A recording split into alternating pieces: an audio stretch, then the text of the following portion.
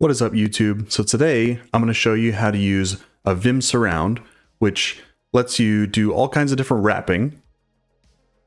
Not that kind of wrapping. The wrapping where you can wrap either parentheses or double quotes, single quotes, all of that for your code, which you tend to do a lot whenever you're programming. One of the things that I felt I was missing whenever I switched to IntelliJ and I was using IdeaVim is I wasn't able to get a lot of the nice surrounds that work inside there. So I found this awesome plugin that actually works in both IntelliJ and in Vim, and you can do some really cool stuff. So I'll show you how to configure that in both Vim and IntelliJ so that you can surround all your text exactly how you want to. Let's jump into it.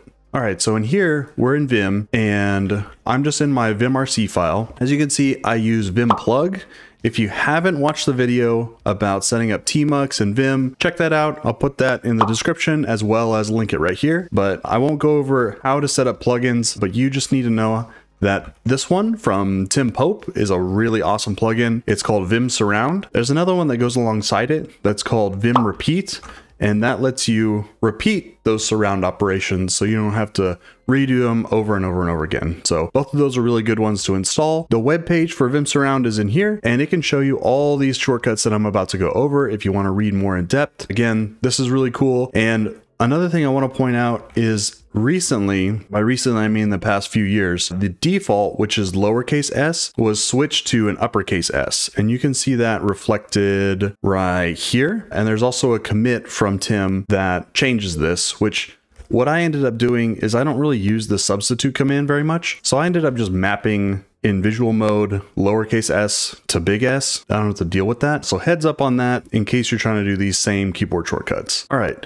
so let's say that we want to surround some text. We'll say hello world just right here. And again, I'll just do this in the vim-rc to make it easy. But what you want to do is ys and then a motion. So in this case, we could do IW, and then you can surround with whatever the brackets are. So like a parenthesis, and you can see hello is surrounded because we selected that one word. And if we wanted to change it, then we can do CS open bracket. And then if we wanted to change these to a single quote, we can do that. And you can see that that changes here. Now, a lot of times you're actually selecting different text. So let's first remove these. And so we'll do a DS and single quote and then delete our surrounding tags. YS to add, CS to change. And so it's CS, whatever you're selecting, and then the new one. And then in delete, it's just DS and whatever the surrounding thing is.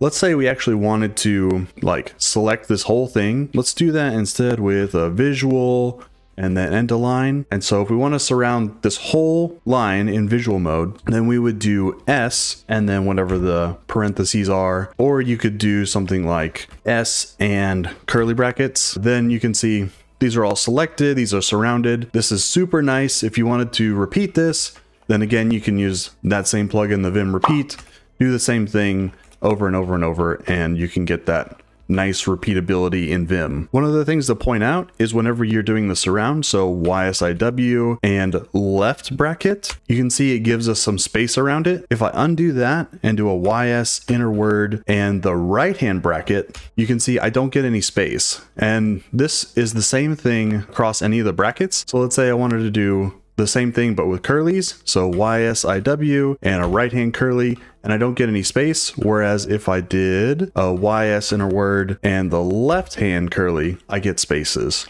So it makes a difference which curly or parenthesis or square bracket you're using. So make sure you're using the right one for whatever case you want, and then you're able to repeat those as well. So make use of that. Another cool thing you can do is actually wrap it in different tags besides just using your double quotes or single quotes. So let's do YSIW again and do EM, and we'll bold this. And you can see right here, we're bolded the hello. And let's say you wanted to actually get rid of that and add a different one. You can do DST and that'll delete it. And then you can do YS inner word, and you could do like a P tag or something. There you go. So you can use this to build out HTML or use it in React, all kinds of different stuff. So check that one out. Now I'll show you how to configure it in IdeaVim. The first thing you need to do is create an IdeaVim-rc file. Put this in your home directory just like you would a vim-rc file. And then you need to set this right here where it says set surround. And this is how you get that surround plugin.